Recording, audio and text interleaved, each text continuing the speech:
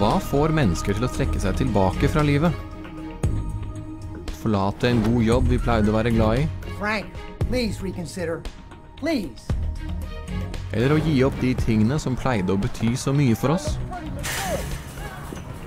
Og hvorfor føler vi at vi mister integritet og selvrespekt under disse omstendighetene?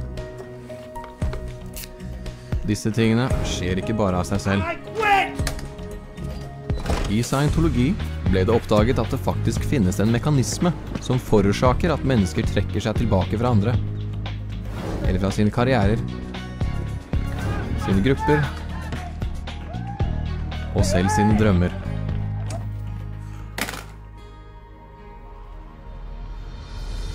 I Scientologi ble det oppdaget at mennesket grunnleggende sett er godt. Dets grunnleggende intensjoner overfor seg selv og andre er gode, og vi prøver alle å overleve så godt vi kan.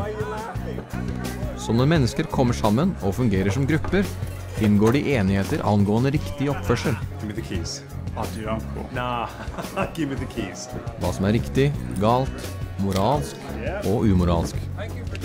Disse atferdskodeksene, disse moralkodeksene, skapes for å garantere gruppens overlevelse. Det spiller ingen rolle om det er en gruppe på 2 mennesker som danner et partnerskap,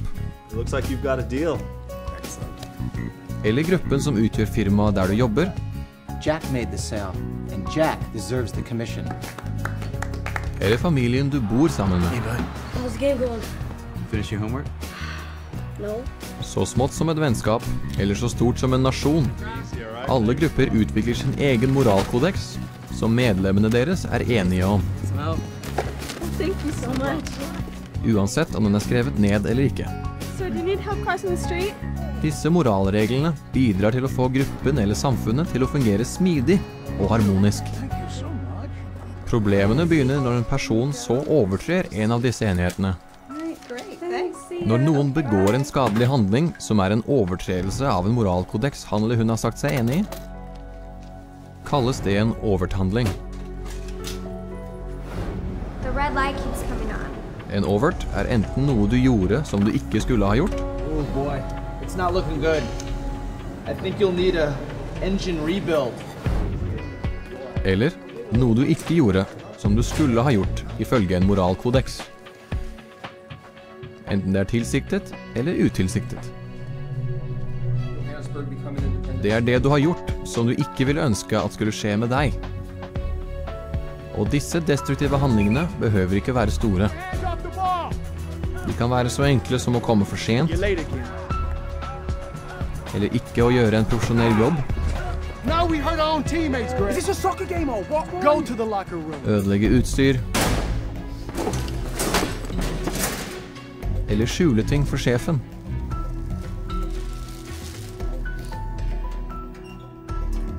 Du behøver ikke å holde på med en total ødeleggelse av gruppen for å begå skadelige handlinger. Når en person begår en overt mot noen, føler vedkommende ofte at han eller hun ikke kan fortelle personen om det, av frykt for konsekvensene. Så han eller hun holder det tilbake. I hope you're being gentle with those crystal glasses. They belong to my grandmother, you know. Absolutely, ma'am. Packing them safe and sound. Et withhold er en overhandling som en person har begått, som han eller hun ikke snakker om.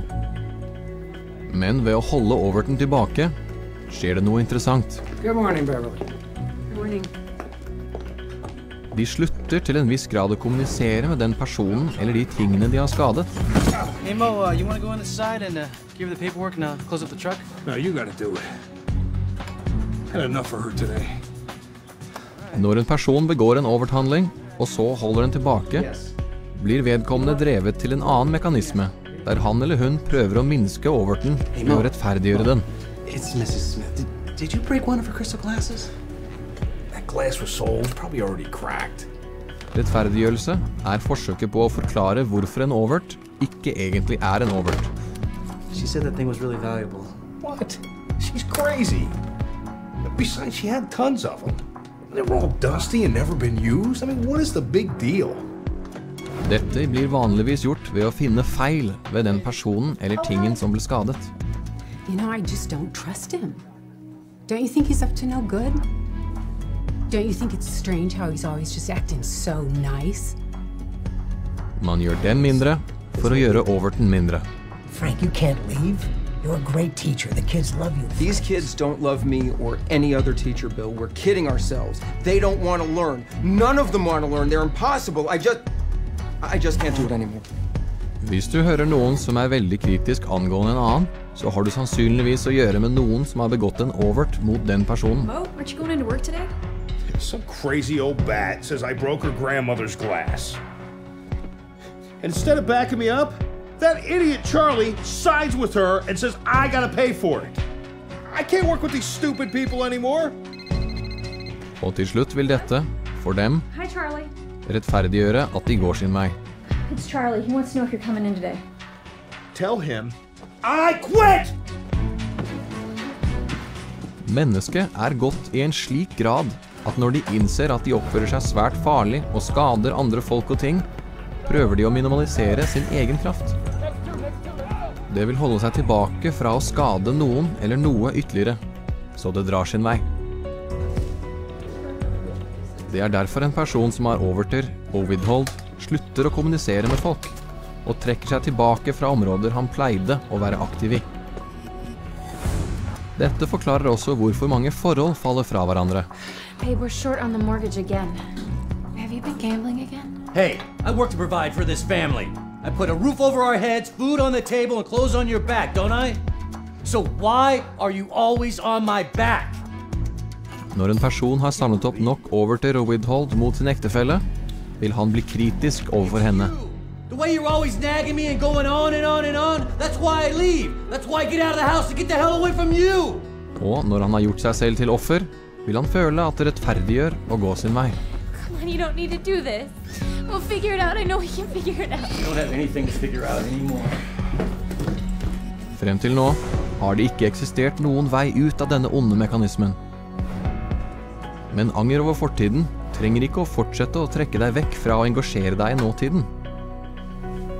Scientologi inneholder en eksakt teknologi som lar deg kvitte deg med virkningene av fortidens ugjerninger og lindre lidelsen som stammer fra de overtredelsene. Med disse verktøyene kan du hjelpe deg selv og dem omkring deg til å føle seg som en del av en gruppe igjen. Å håndtere overter og withhold med Scientologi gjenoppretter din selvrespekt. Og det gjør deg i stand til å gjenvinne tilliten og vennskapet til andre. Og til å begynne å leve livet fritt igjen. Og det er nøkkelen til varig lykke.